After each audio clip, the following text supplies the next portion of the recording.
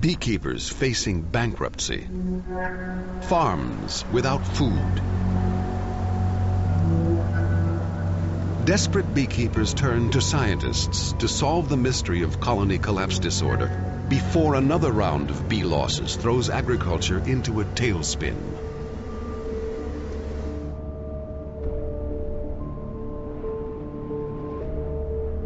We haven't detected it, Columbia. Diana Cox Foster of Penn State University has spent years studying bee diseases.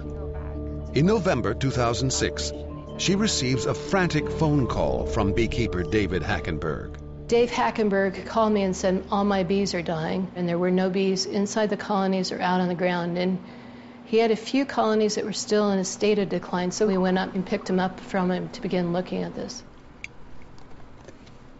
Dr. Cox Foster quickly assembles a working group of scientists and bee researchers to investigate the growing epidemic.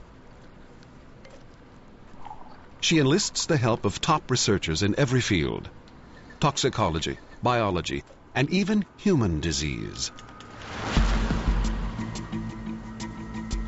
Columbia University's Infectious Disease Lab is the top human pathogen research center in the country. The lab conducts groundbreaking research on human diseases like West Nile virus, SARS, and encephalitis. Dr. Cox Foster convinces the team to apply their expertise to insects for the first time. Diana is very persuasive. What she told me was that there are over 90 crops that depend on bees for pollination. So whereas I typically think of bees only as producers of honey, they're important for nuts and fruits, I was actually quite naive. And I also became intrigued by the notion that something had appeared as an emerging disease. The team begins by testing samples of bees from CCD hives. They analyze the DNA and comb through the results, separating the bee DNA from any pathogens or infectious organisms that might be living inside the bee. And the first question we ask is this something which is a piece of bee DNA, or is it something that's non-bee DNA? If it's non-bee DNA, then it's a candidate for being an important finding. We're searching for any kind of pathogen that could possibly be causing colony collapse disorder. And if the virus is present, then we'll try to sequence that virus in full to see if it's a new species of an existing virus or whether it's an already known virus. The first samples reveal a startling discovery.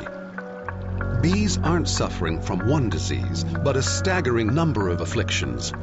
They quickly realize that pinpointing a single culprit won't be easy. We have found a whole potpourri of viruses and bacteria and fungi. Some of them have been in the United States for a long time, but that's not what we're trying to find. We're trying to find something which has been relatively recent in its introduction here and is going to be present only in those colonies that have been rigorously defined as CCD colonies. With such a long list of problems facing the honeybee, sorting through the possible suspects will require a number of creative tactics. Dennis van Engelsdorp's approach is to open up the bees like a crime scene coroner. He starts by taking samples from his CCD hives.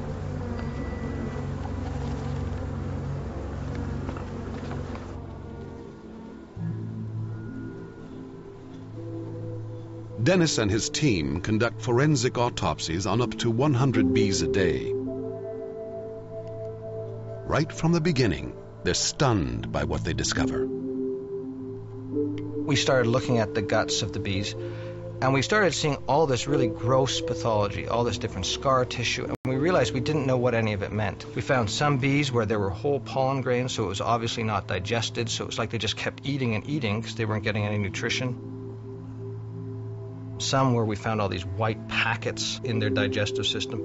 So there was just this whole array of things, and we had no idea what it meant. The investigations lead to another stunning revelation. Fungi growing in the bee's tissue are similar to samples found in humans with suppressed immune systems. It could be that bees have been weakened by an insect virus similar to AIDS.